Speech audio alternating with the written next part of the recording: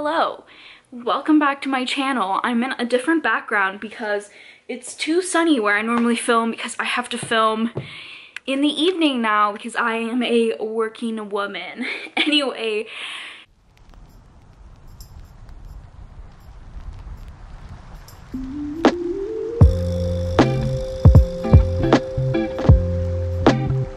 today we are talking November TBR and I'm not playing my TBR game this month. And I'm sorry if you were hoping that I would be, but I need to get back into actually reading to enjoy reading instead of reading what my TBR wants me to read. Because I didn't have a very good reading month in October because I wasn't very compelled to read any of the books that I had. So instead, I wasn't even gonna make a TBR video, but then Cassidy from Covers with Cassidy posted that she's doing a goal hitting kind of readathon where there's no rewards or anything. Well, you reward yourself, but there's no board or anything. So you don't have to hold yourself accountable to specific prompts. So it is called Knock It Out November, and basically what you do is you just set a couple goals that you want to hit during the month, and then you give yourself a reward when you hit them. I haven't figured out what my reward is gonna be for each one, but I'm kind of just gonna talk through a bunch of the books I have that could fit each of the goals that I'm trying to do, and yeah, that's the plan for today because I want to have more options of what I read than I have been having. So let's start with the first goal, which is to read as much nonfiction as possible, but at least one nonfiction book in November because it's nonfiction November and I love learning, and since I'm not in school, I think that I need to read some more nonfiction. So we have a few options that I own and then a couple options that I might look at trying to get my hands on. So the first two I've talked about a couple of times on this channel. The first one is Men Who Hate Women by Laura Bates, and I think this is the one I'm gonna kick off the month with, but we'll see. This is essentially an in-depth kind of journey into how the internet breeds extremism in young men and the incel culture and all that kind of stuff. I bought this when I was in the UK and I started reading it already. And yeah, it's interesting. I only made it through part of the introduction, but I think this is gonna be fascinating and I'm very excited to read it. Then I also have The Power of Regret by Daniel H. Pink, which is about using regret to kind of build forward in your life instead of be stuck in the past. So essentially he surveyed people and used also a couple other surveys that identify the 4 core regrets that people have, and then uses a process to figure out how we can make them a positive thing and use them to help our lives. So regret keeps coming up a lot for me in therapy. So this is another one that I'd really like to get to this month. Then I grabbed this book from the library, and it could also fit for another goal that I'd like to hit. But this one is, I just literally saw it on the shelf, and it's called The Infernal Library: On Dictators, the Books They Wrote and Other Catastrophes of Literacy by Daniel Calder. So essentially this book investigates dictators who wrote books, poetry, any types of literature to further their goals. And essentially it asks the question, how did the production of literature become central to the running of regimes? What do these books reveal about the dictatorial soul? And how can books and literacy, most often viewed as inherently positive, cause immense and lasting harm? And I think this will be fascinating. It's definitely a little bit more academically dense than the other two. But I'm fascinated by dictatorships and how dictators come to power, so I think this will be really fascinating, mixing my love of books and history. So those are 3 possibilities of books I already have. And then on my nonfiction TBR, so another one that I have, which actually, what is her name? Mary, I think is her name. Mary Jo Hedrick, another YouTuber that I follow, talked about this book on her TBR for November, and I do want to see if I can get it, but it's always so expensive. Same with the other one I'm going to talk about that I'm like not 100% sure. But anyway, it's called Say Nothing, and it's about the IRA, and it talks about the bitter conflict in Northern Ireland and its aftermath, using the McConville case as a starting point for the tale of society wrecked by violent guerrilla warfare, a war whose consequences have never been reckoned with. So I am really interested in this one, but it's 519 pages and quite expensive, so I'm not sure if I'll get to it.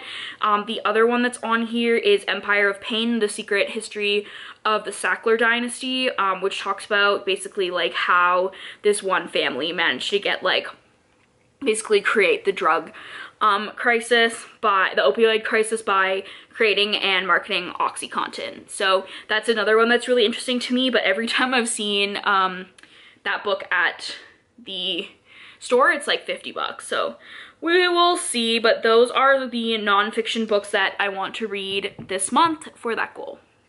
The second goal is to read my book club books. This goal is a little bit on hold right now because I don't actually know what one of the book club books is, and I already know I'm not reading the other one. So really the one book that I know I want to, and I'm actually going to buy the audiobook for so that I know I want to listen to this month, is High School by Tegan and Sarah. If you're not Canadian, I don't know how like popular Tegan and Sarah are. Let me look up the synopsis.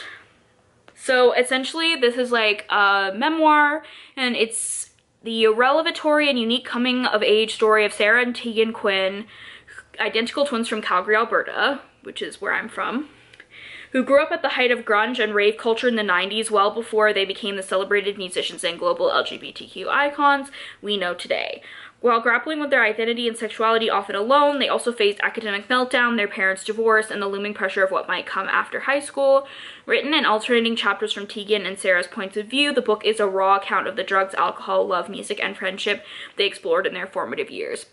I think this one will be really interesting because it's in my city, which I think will be quite cool, and it's narrated by them, so it'll be a great audiobook, I think, and I'm excited to read that. So that one's for Violet's book club. And then we also have whatever book we're reading for Not Wasting My 20s book club, which is hopefully going to be in the US, it's Indigenous History Month, so it's hopefully going to be an Indigenous book, whether it's American, Indigenous, or Canadian, so that one will be on the list. If I know anything about it, I'll put a picture up, but I don't know if I'm going to know before I edit this video. The third goal is to stop paying my Kindle Unlimited subscription, and to do this I need to finish the Dirty Air series because it's really the only thing I've been reading on Kindle Unlimited. And Book of the Month is coming to Canada tomorrow, November 1st. I'm not sure when you'll see this video, but it's coming to Canada, and I want to replace my Kindle Unlimited subscription with the Book of the Month one because it's about equal price, and I